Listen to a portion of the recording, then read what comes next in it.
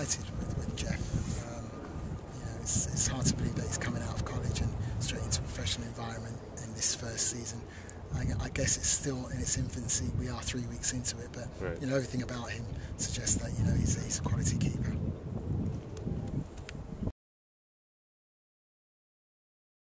We have two quality keepers. They're both number ones in my eyes. Obviously, only one can play at this moment in time. Daryl has had a few niggly little injuries throughout the pre-season, and Jeff has probably played more minutes than Daryl has currently. So, as it stands now, I'm just delighted that to have a person of Jeff's ability joining Daryl, who by all accounts was outstanding last year. That bodes well for the club, and me as a coach, I'm happy to have that kind of security in the back line.